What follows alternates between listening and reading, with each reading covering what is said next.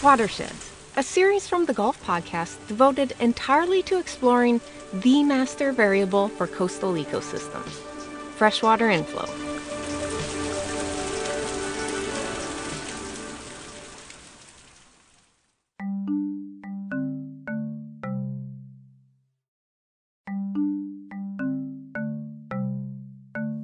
Hi everyone, this is Jen. I'm excited to be back for Season 2. In this series, I'm going to bring you monthly episodes about one of the most important factors for the coast. That is freshwater inflow. I love spending time in and on the water, and I wanted to start this episode by sharing a poem with you. The poem is called The Third Thing, and it's by the English writer D.H. Lawrence. Water is H2O, hydrogen 2 parts, oxygen 1. But there is also a third thing that makes it water, and nobody knows what that is. Lawrence wrote that poem more than a century ago. Since then, we obviously know more about the molecular science that makes water possible.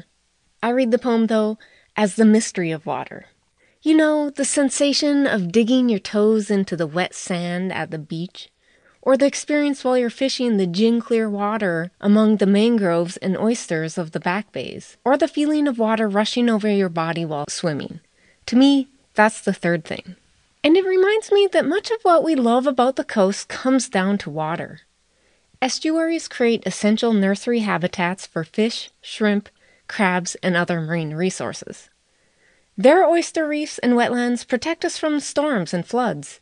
And there are a lot of other benefits, as we'll see, to ensuring there's enough freshwater inflow making it to the coast. So that's why this season, I'm going to dive deeper into how coastal ecosystems rely on fresh water. It's absolutely fascinating that the mix of freshwater and saltwater in our bays and estuaries is essential for our coastal ecosystems and communities and economies.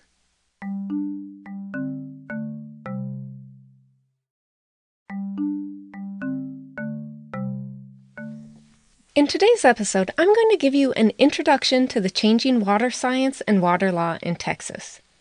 Then, in all of the upcoming episodes, I'll examine anything from whooping cranes to those monster sea trout in Baffin Bay. Our scientific guide for today is Dr. Paul Montagna, Chair for HydroEcology at the Harte Research Institute for Gulf of Mexico Studies. Paul's an expert on coastal water issues, and he was recently ranked in the top 2% of scientists in the world for research citations. But he's also down to earth and quick to laugh. Paul is currently finishing up a new book for the publisher Springer Nature.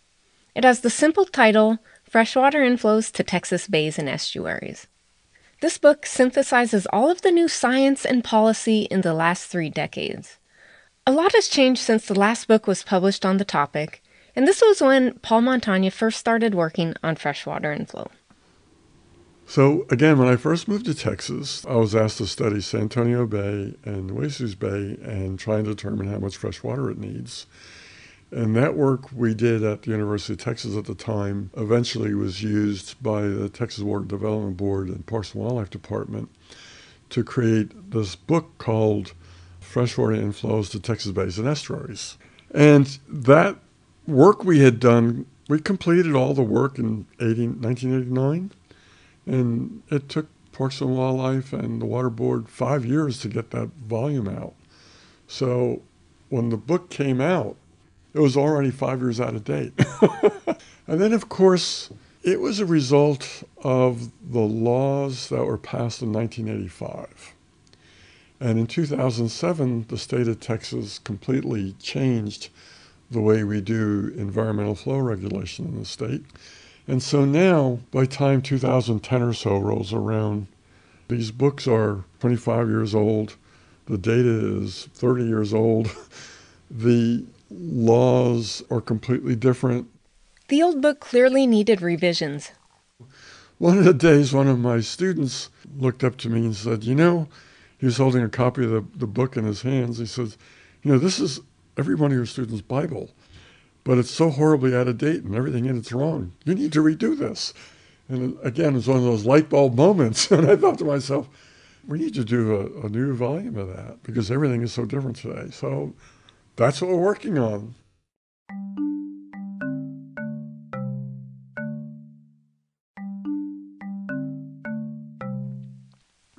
Before we get into those scientific discoveries, I want to go back in time.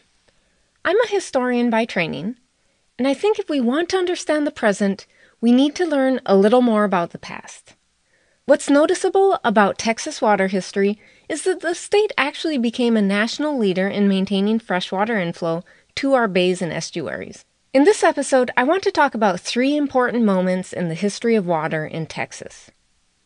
The first is the drought of the 50s and the water planning that came after it. That's the drought of record for the state. It was a transformative event, and we're going to come back to it in an upcoming episode. The drought made many people realize the need to take care of our natural resources and to have fresh water flowing into our bays and estuaries. It also set the state on a path of large-scale reservoir building and water plans. One of those water plans was a pretty crazy and ambitious scheme. It was first proposed in 1968. Here's Dr. Ken Kramer to tell us more about the plan. He's now retired and living on his grandparents' cotton farm in central Texas. But before that, he served as the longtime director of the Lone Star chapter of the Sierra Club. In that position, Kramer worked on Texas water issues for decades. I started my graduate work around the time that Texans were voting on a major constitutional amendment to finance what was known as the 1968 Texas Water Plan. And that Texas Water Plan was, among other things, proposing to bring water from the Mississippi River across Louisiana to East Texas and then send it by pipeline or canal to different parts of the state of Texas, like the Panhandle, El Paso, South Texas, and Corpus Christi. And it was considered to be a major environmental boondoggle, if you will, that would cost way too much money, require too much energy, impact the natural habitats and environments, and really be an environmental disaster. The 1968 water plan was so grandiose that the developers who proposed the plan were sometimes called water hustlers. There was a great satirical piece in the Texas Observer about the so-called Texas Mountain Plan. And the premise of that satirical piece was that Texas didn't have any ski mountains and we needed to import ski mountains into Texas so that we'd have the opportunity to develop a skiing industry for snow skiing. And I thought that was a perfect parody. Trying to bring all this water from the Mississippi River to Texas. Texans, however, voted against financing the plan. Over the next decade, they opposed other propositions to pay for water development. The plans were just too expensive and had too many environmental impacts. That gets us to the 1980s and the need for a new approach. Those 3 proposed constitutional amendments in 1969, 1976, and 1981 all went down to defeat, in large measure because of the opposition of the environmental groups and fiscal conservatives.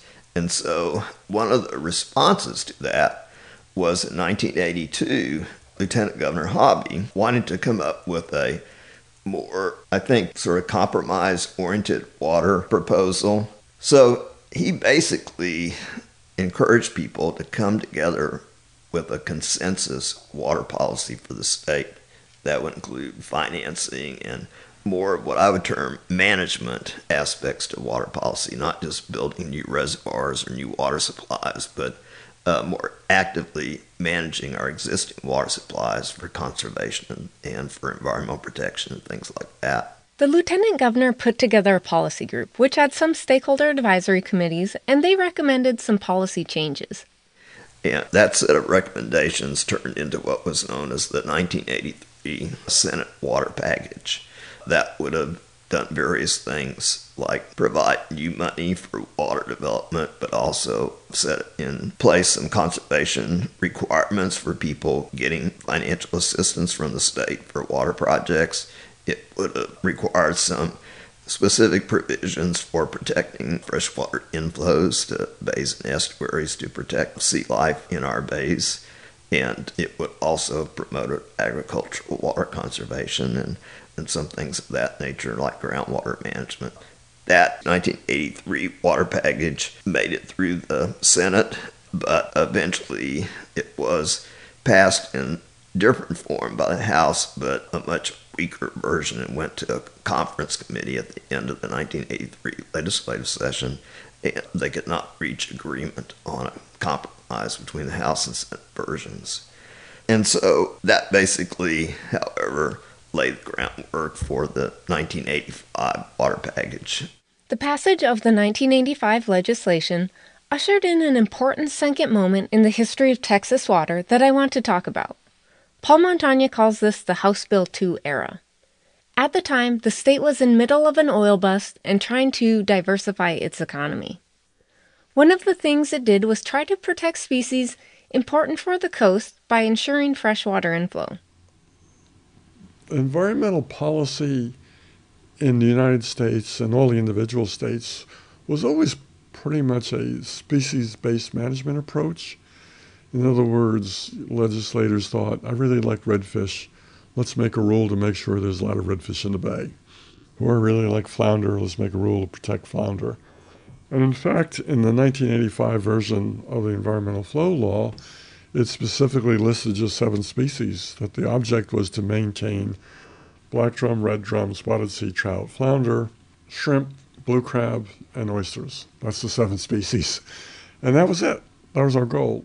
This was the beginnings of Texas as a national leader in maintaining freshwater inflow. The 85 legislation led to more scientific studies and even gave rise to Paul's career. I was hired to be an assistant professor at the University of Texas way back in 1986. And 1 month before I was supposed to start, I come down to Port Aransas, and we're meeting with a guy named Gary Powell, who is the director of the Surface Water Division of the Texas Water Development Board. And he asked us all a simple question. He said, well, I need to know how much water has to flow into San Antonio Bay to maintain bay health. And at the time, being both young, naive, and probably a little overconfident, I thought, that's a simple question. We can answer that in a year or two. Well, it took me 20 years to figure out how to ask that question the correct way so it was answerable. And so that simple question started basically a whole career for me. And also at the time, the director of the Marine Lab I was working at, he wanted all of us to make sure we were actually doing something in the backyard. I mean, here we are right on the bay. Do something here, do something local, do something to help the state of Texas. And it was literally the perfect question for me because it allowed me to start taking samples in the bay systems right away on a question that was still vitally important today, so many years later. The changes to the law also led the Texas Parks and Wildlife Department to bring in more hydrologists and other engineers and scientists. One day in the dead middle of winter, cold outside, the days are short, because it's Colorado, and somebody else in the group got a phone call from Texas Parks and Wildlife and wanted to know if there was anybody interested in being a hydrologist. And so I remember it like it was yesterday that the fellow that got the call stood up, held the phone away from his ear, and just said, anybody want to go to Texas? And I'm like, well, maybe. So next thing I know, Larry McKinney is interviewing me on the phone and a job offer on the phone. And I said, we might want to come down there first and see.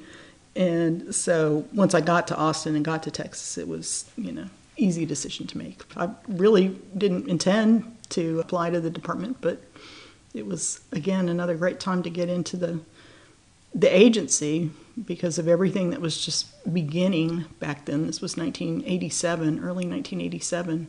And yeah, it was quite a good career there. That's Cindy Leffler. She's now retired, but was a hydrological engineer with Texas Parks and Wildlife Department and eventually became their branch chief for water resources. Back in the 80s, Cindy and others started working to determine freshwater inflow recommendations. They and other scientists collected a lot of data, built new models, and advised other state agencies on environmental flows. Cindy found the process rewarding.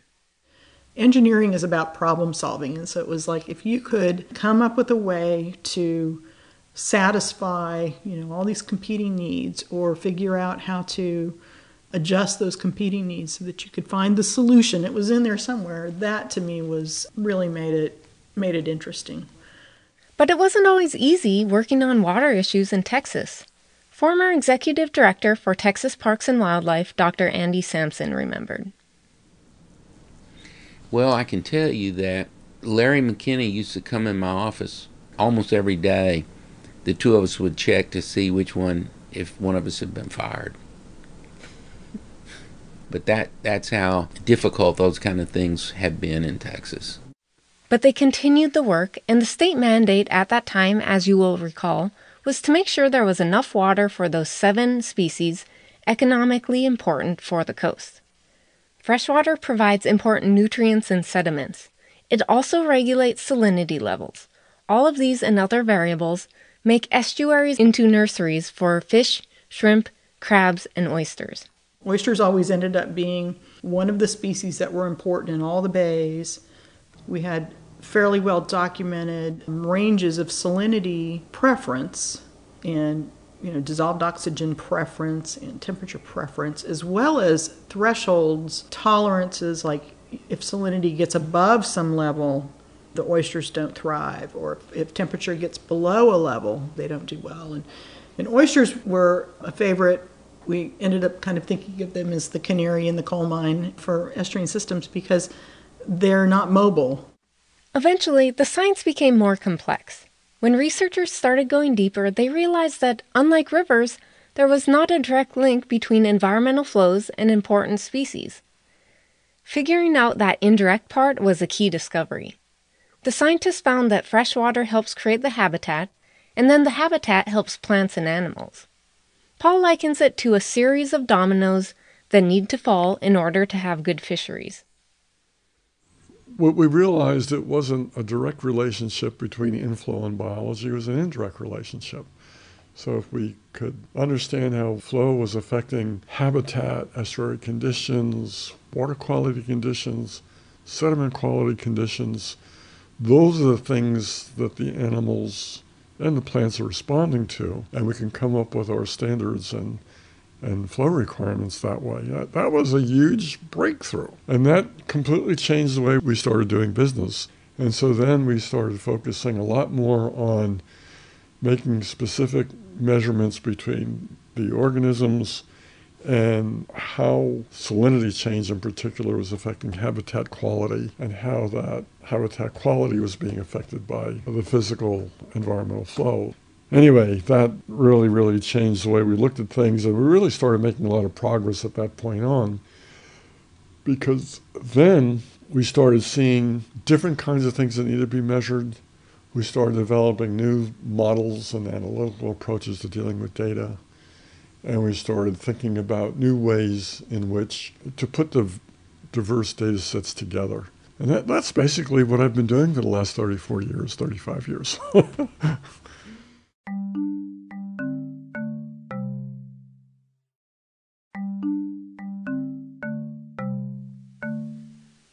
The scientific advances helped policymakers rethink Texas water laws yet again. The most important was Senate Bill 3. That's the third moment in Texas water history that I want to talk about today. The law was passed by the state legislature in 2007. Senate Bill 3 created a process to determine freshwater inflow standards for all the Texas bays, among other things. Dr. Andy Sampson was one of the folks who served on an advisory committee to help draft the law. From his time at Parks and Wildlife, he came to recognize the value of water, and continued that work as executive director of the Meadows Center for Water and the Environment in San Marcos. Well, if you're interested in nature, you're always led back to water. I mean, it's the one thing that no plant or animal, including human beings, can live without. And so you can't get into this business at all without eventually understanding the significance of water to biodiversity and outdoor recreation and all the other things that we love about being outside, without understanding both the significance of water to biodiversity but also the threats that we face because of the way we manage water. Senate Bill 3 helped Texas rethink the water needed in order to keep our bays and estuaries healthy. Just as important, stakeholder committees determined the standards, and that ensured the decisions would be made through a consensus. I think the big breakthrough was finding a way to create a process that was inclusive. A stakeholder committee was set up for each Texas bay and river basin. The committees had to have representatives from agriculture, industry, city governments, commercial fishing, recreation, river authorities and water planners, and environmental groups. Each bay and basin stakeholder committee was also advised by an expert science team. In Senate Bill 3, the scientific management goals also changed from focusing on those 7 single species to an ecosystem-based management approach. Well, the problem is when you're managing an environment for one species, you actually may be hurting another. And in fact, it's kind of like if you're growing tomatoes in your backyard, you don't ensure a healthy crop by measuring each tomato every day. What you do is you nurture it. You add fertilizer, you add water, you clear out the weeds. In other words, what you do is you build an environment that is conducive for the growth of the things you care about. And then you don't worry about the specific crop you may be growing. But that's the way the bay works too. The new focus on habitat was part of a larger shift going on. And so right around the year 2000, there was a real transformation in the U.S. and it was probably the whole world, where environmental regulations and rules started focusing more on, well, let's protect the habitats. Kind of like, if you build it, they will come. And we started realizing that rather than trying to protect an individual species, we'd be better off protecting the integrity of the environment and the habitat. So we really moved toward this idea that if we protect the environments, protect the ecosystems, try and maintain healthy ecosystems in general, then all the things we care about will be there for the next generations. We don't have to worry about targeting specific species per se. Now, don't misunderstand me. I'm not saying that targeted species are not necessary. For example, redfish, black drum, flounder, spotted sea trout, those are targeted by fishermen. So you have to have, specific slot and size and bag limits on those kinds of organisms. And of course, that's where our fisheries management regulations come in. So they're important. But if the bay is no longer conducive for a black drum or redfish to grow in, it ain't going to grow there no matter what you do at your regulation side of it. So we kind of realized that the fishing regulations must be enhanced by also having, in general, environmental and habitat protection programs. Senate Bill 3 has made Texas into a national leader in protecting freshwater inflow. But it's not perfect. And we live on a growing coast and in a growing state where there are more demands for water. So here's the good thing. The good thing is, for the first time, we built environmental flow standards for every bay, every basin, every river in the state. We've got a nice environmental management approach, ecosystem-based management approach, and we're looking at the most important thing that makes the bay and coastal zone and the estuaries what they are. That's freshwater mixing with seawater. So that part we got right. In other ways, though, Senate Bill 3 has fallen short of expectations. It has pretty complicated regulations, and while it set aside environmental flow provisions for unallocated water, it didn't do anything for existing water rights. In some basins, there are actually more water rights than water itself. That over-allocation is only starting to be addressed through other methods. But the one thing Senate Bill 3 actually did was that it created an adaptive management process. That's a unique provision. Adaptive management means if it doesn't work, you can change it. That's a wonderful idea. The problem is we have this volunteer stakeholder process running all of that. So what happens if you throw a party and nobody comes? This was my biggest fear when I was 16 years old and my parents threw a birthday party. Suppose nobody comes. Well, that's what's going on. So there's 7 of these stakeholder committees across the state for each bay and basin system, and many of them haven't met, in 10 years. Half of the committees aren't even populated anymore. And in particular, some of the committees, the chairman is either retired or moved away. And so now these things are totally leaderless, and we don't know how to reconstitute them. We don't know how to come up with a new leader. And we've also gotten to the point 10 years after this process began where there's been so much turnover in all the different resource agencies and communities that I discovered that most people don't know what this issue is about and don't even care about it anymore. And that's something I'm real concerned about, because we did enter the adaptive management phase in 2021, and it's supposed to go between 2021 and 2024. And I don't see any activity happening anywhere throughout the state. So that part is broke. We're at a time, then, in which we know a lot more about the science behind freshwater inflow. We know what solutions can work, and we need adaptive management to take place. But it's not. I don't see that as a problem, but as an opportunity. That's why I think we're in a watershed moment. We're in a perfect place to re-examine coastal water issues. And Texas has a good history of protecting environmental flows and preserving natural resources. That's also why, on this season of the Gulf Podcast, I'm going to share stories about whooping cranes, fishing, and other topics as we examine the importance of freshwater for the coast.